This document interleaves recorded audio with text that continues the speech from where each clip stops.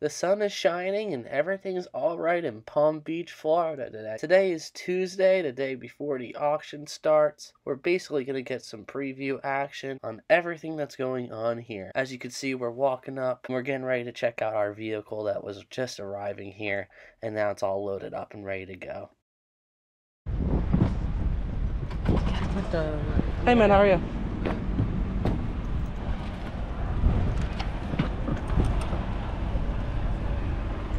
Now, if you ever sold a vehicle before, you know this is the bitter moment where you're looking at your vehicle one last time and realizing, wow, they are finally leaving and they're going somewhere else. They had to unload a special vehicle signed by Carol Shelby and getting our vehicles loaded up in the meantime on the reliable trailer. Throughout this video, I'm going to show you the point of view of how it's like to sell at a Barrett Jackson auction. And I'll give you guys one last little view of how it looks sending out your vehicles on a reliable trailer.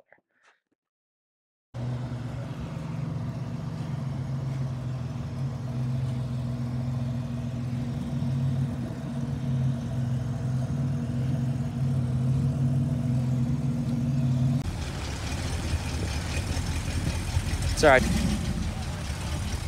And just like that, it's off and we just have to drive down and meet it there.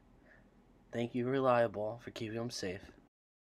Hey YouTube, here's the Grand National here at Barrett Jackson. Today is Tuesday before the auction even starts. We're getting it ready. Everything is all done. Getting it all here. Only consigners and vendors are allowed here on Tuesday. So we get a little bit of a preview of what's going on. But we got 2 cars going across on this auction, including this Grand National, so stay tuned. With selling Barrett Jackson or any other auction, you always have the risk of either making a profit or losing, especially with a no reserve. Now, there are many different companies to sell through, but I highly recommend Barrett Jackson after dealing with other auction companies. I do have to say though, Palm Beach is one of their smaller auctions, so if you're looking for the big bang, Scottsdale is their heavy hitter. Now, I have sold at Palm Beach in the last 3 years. I brought cars, not last year, the year before that, and this year. And as you know, with any auction, it's like playing a game of cards. Anything can happen. And with this market going on and interest rates, you can see that affects some of the pricing that goes on at any auction, whether it's local or worldwide. Once you get past all that political stuff, you realize how much of a fun place this could be. Even with Shaq's vehicle right next to mine. This was one of his builds from West Coast Customs. It's owned by someone else at this point and was recently sold to someone else who now owns it, thanks to Barrett Jackson. So if you're interested in selling, I would say bring it on by. I'm interested in maybe going to the Scottsdale auction with one of my latest builds. Right now I'm working on a 65 Wagoneer, if that interests you. And maybe it could be yours if you want to purchase it. Or if you're just a Wagoneer or Jeep fan, check out my channel and remember to like this video. Make sure you follow to see some badass vehicles get built on my channel. I'm still saving up for a shop, but right now I'm working in a 2-bay garage and building some badass vehicles, going in the paint booth with them when I need to, and working away. And again, if you're ever interested in purchasing some of these vehicles, let me know. Maybe we can strike up a deal even before an auction happens, or go to the auction and bid on it yourself. We are exploring all avenues on how to sell vehicles at this point. So just like any good business, we're going to adapt and find other ways to sell as long as we could still make it to the auctions. We're going to be doing everything else and trying to really bring up where our buyers come from in all different areas. If you guys also sell cars or build, leave a comment below and tell me how you guys like to sell your vehicle. Give us all some good ideas. Also, thanks again, Barrett Jackson, for a beautiful auction. You guys put on a beautiful show as always. Always doing the best that you can. 2 thumbs up. We'll always endorse Barrett Jackson and keep on telling everyone to bring their cars because I love it too. No matter what the risk is, this is one of the best places to sell and always will be. Alright guys, I'm going to show you a little bit more of what the auction looks like and then behind the scenes of bringing the car to the block and getting it ready for sale. Car's holding idle. Everything's fine. Day Tuesday before the auction starts. Holding idle, everything's working. Alright guys, so this is what the car looked like as we picked it up. I'm going to show you a little quick walk around, get you a little bit of some view on this stuff so that you can see what we started with and how far we were able to bring this vehicle. I have tons of metal work into this vehicle, new body bushings. We converted to an AC Delco 1987 version computer, upgraded turbo tweaked chip, tons of other work that I can basically go on listing forever. Here's a little quick walkthrough before the final base and clear coat went on it. And there's been almost 800 hours, if not more, on this vehicle to get it back to this shape that it is. Now, I shaped the bumpers. You could see that in an older video that I did. I did a little few things. This is a true numbers matching Grand National. And truthfully, it was a pleasure to restore it. I know it's not that much of one of those cars, just like a GNX or something like that. But this is still just as rare with, I think, about 430 made of that year and even less with T-tops. And then I don't know how many are still surviving. But this is one rare G-body, true Grand National with a WE2 code in the trunk, and it has a rebuilt numbers matching motor, rebuilt numbers matching transmission. It was a beast.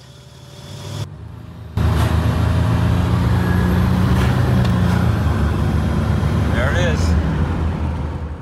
Now remember to like and subscribe to my channel if you'd like seeing classic cars like this saved, and also put a little bit of a spin on it to make them look even cooler than they were from factory. Alright guys, thanks for staying tuned through the whole walk around of seeing the in-between and the before of the car. Now this is the car getting pulled out to go across the block and get ready to go into lineup. Yep, now you're past the things.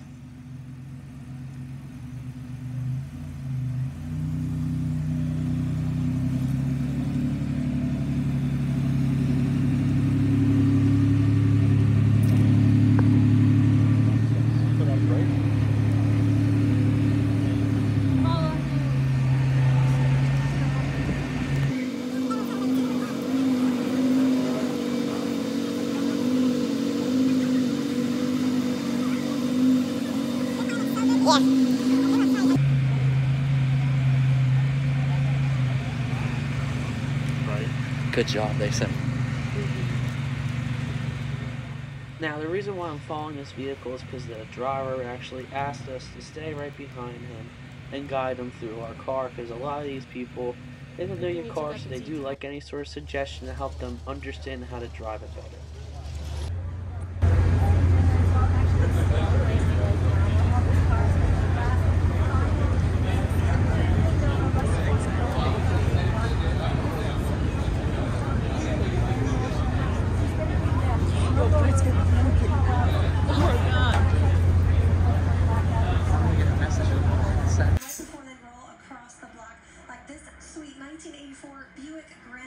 Now, she's been de-badged, no logos, no call-outs, and also been blacked out. You see the turn signals are blacked out and the taillights in the back blacked as well. The interior is all redone, full tufted seat covers, and it was born with those T-tops, which is great here in the Florida sun. Now, in '84, it was the first year for the turbo 3.8, but '84 was the slowest year. It didn't have the intercooler like the sweet '87 had. But this one's been tricked out with a comp cam and a mild look, custom intake and exhaust that makes that turbo really stand out. Now, if you have to customize a Grand National, this is the way to go. Always a popular car here at Barrett Jackson. This is a 1960 Chevy Corvette Custom convertible. This is real. Wow, this is awesome. Very nice. Oh, wow. That's pretty cool. Right? Wow. No one ever smelled Yeah. got a beautiful motor in there. It's all, yeah, it's an LT. I hope. I know, we're the complete restoration was completed in 2018. Wow. So yeah, and we only had, oh yeah, all shows welded in. We only had 15 miles on it. So once it went up on for sale, everyone wanted to drive it. So, yeah. And then of course, we transported in on a flatbed, and they insist on driving it in. And I'm like, okay. And then it adds miles. As soon as I got here at 60. Just let me know when you're ready. Cool. 76.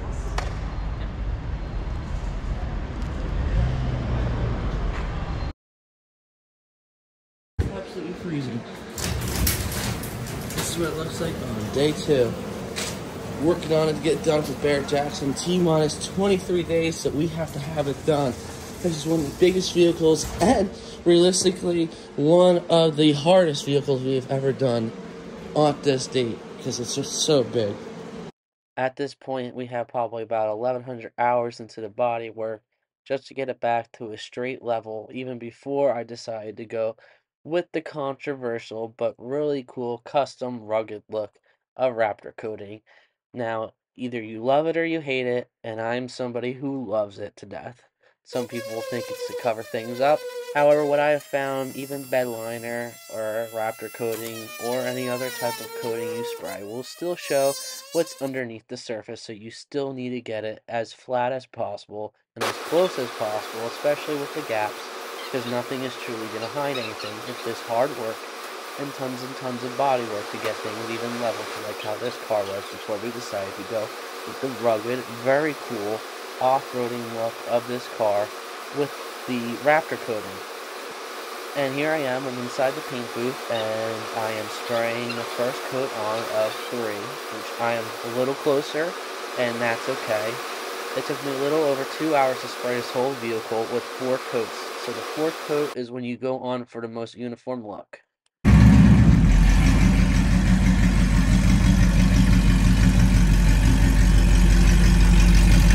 You're good.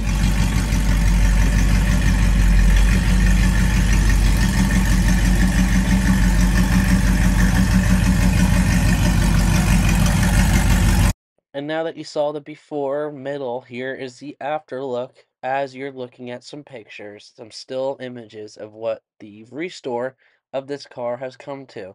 It was fully restored in 2005 and then lightly restored by us, getting rid of anything else, especially aesthetically, in 2022 to 2023, finishing it up.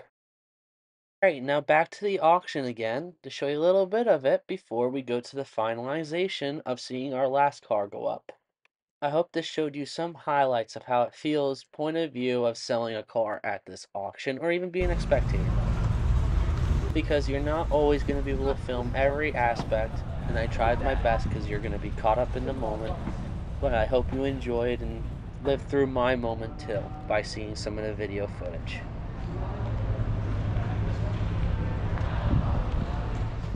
Thanks for all the love and support and watching this channel, or trying to finish this video, as I know it's not the shortest video. But I hope you enjoyed it so far, and if you like it, remember to like and subscribe to see more videos like this, or videos of me pulling apart old cars and fixing them up again.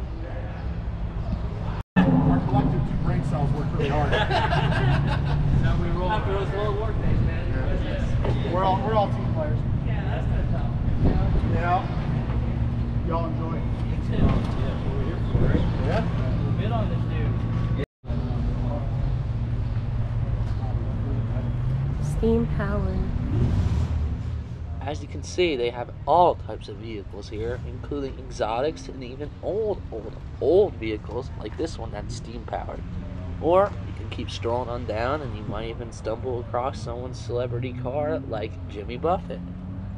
And anyone can purchase these vehicles, even if they don't have the money, because they offer loans right from Barrett Jackson or from banks or wherever you want to get them from. So bid away. And here's Jimmy Buffett's vehicle going up for sale. This is gonna go for a lot of money. That's cool. Now we're taking a stroll through the main building, where you will come through once you finish paying, or scanning your pass on your necklace if you're a consignor or work with the company, or are filming or anything in that category. You could see all types of vehicles from different companies here.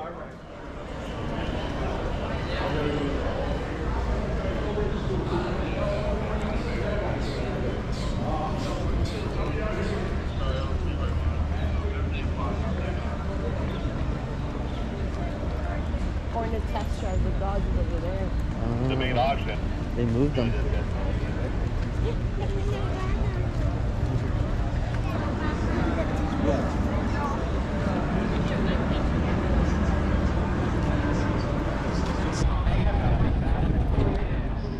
As you can see, there's so much to look at with so many different tents and buildings that offer tons of vehicles of all choices, from exotic to classics to antiques to modern cars.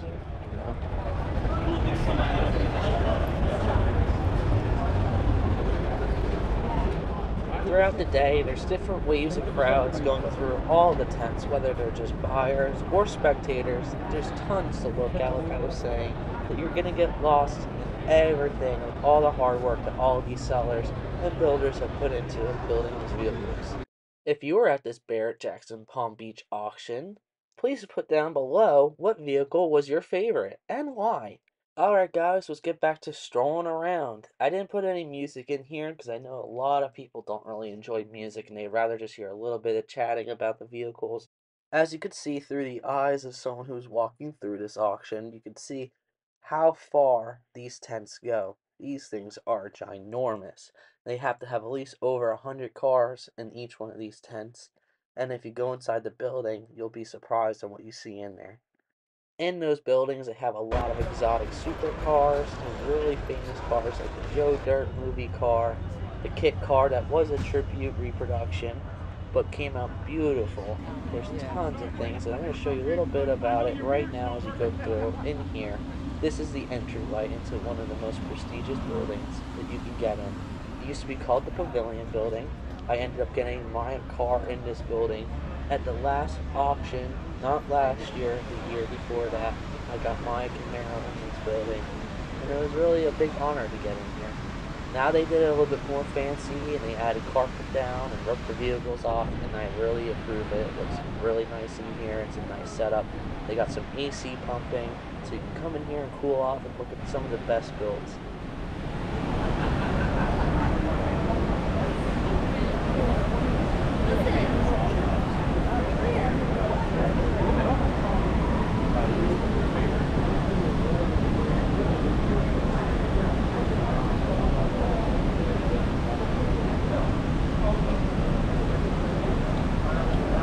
Right. I love the color.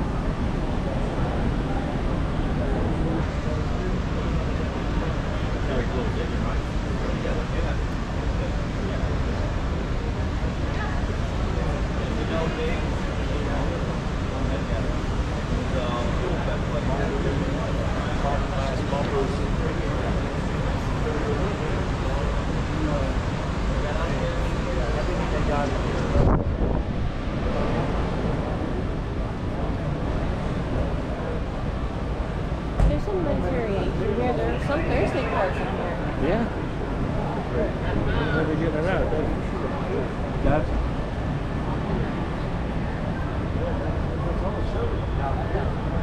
got a nice top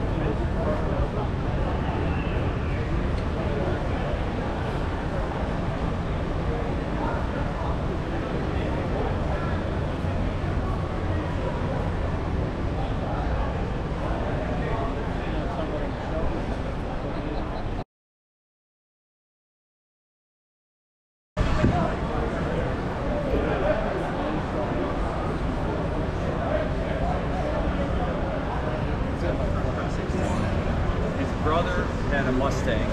These are all years ago.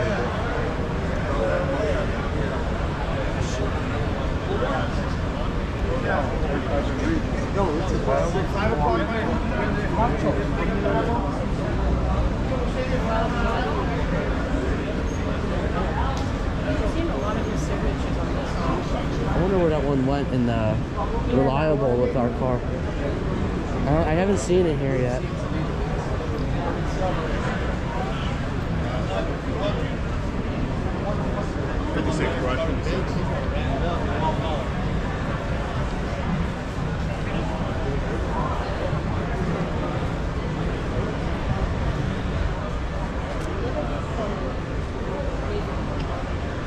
Wonder how you do that.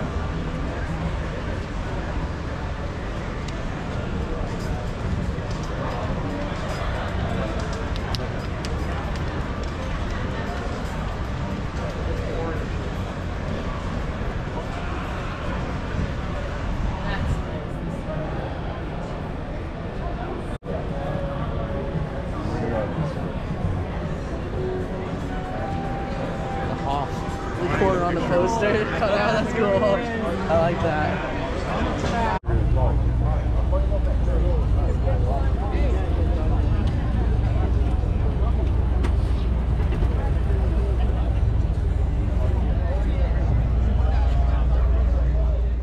The sun is shining, it's beautiful out, it's not raining. How can you complain on a beautiful day like this in Palm Beach?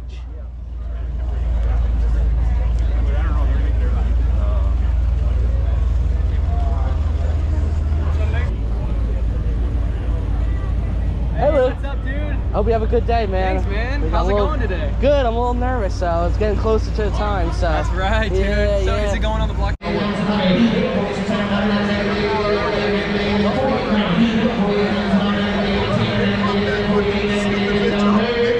one that is finishing at Bianco Eldorado white paint over that pearl beige leather, 440 horsepower, 490 foot-pounds of torque. Here's one with 8 cubic inch, 315 horsepower gain engine, paired with a 4-speed manual transmission.